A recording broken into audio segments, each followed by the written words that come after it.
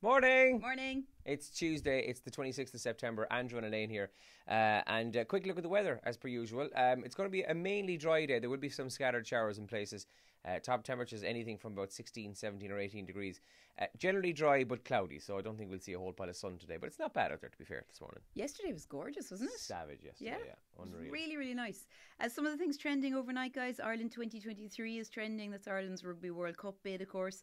Arsenal won last night. They did, yeah. They beat West Brom last night, I think. Okay. Yeah. And this guy called Callum Ruand is trending. And we'll tell you why a little bit later on in the show. But it's a bizarre story that involves little bread and a little old lady. Something like that, yeah. We'll talk about that in the show this morning. Bit bizarre, is right.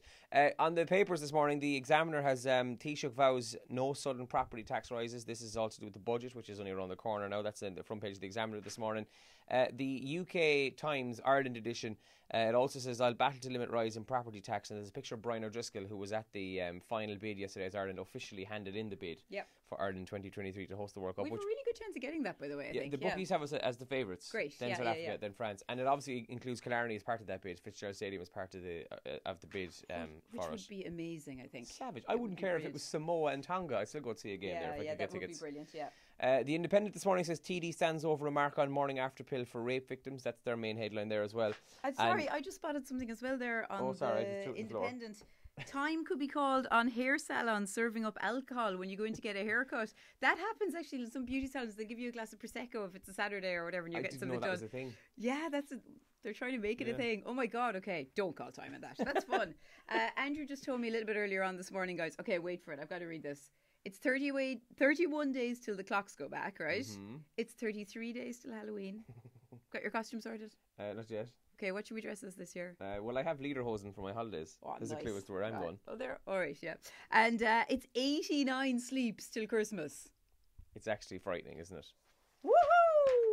Woohoo! We're going to give you a competition on the show as well this morning. The answer is the bathroom. Sleeping in the bathroom. Okay. I don't know what the question is, but that's I'll tell you the question in a minute. But we're going to give prizes for that a little bit later on. So, as per usual, you can give us a shout. Snapchat is Radio Kerry. Text or WhatsApp 083 300 3300. And what's your Snapchat again?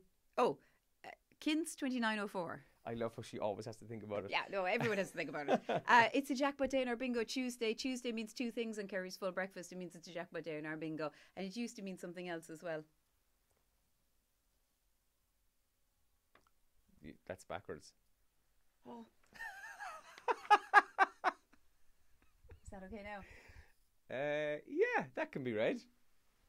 Hashtag bring back the soap dish. Don't no, forget about it.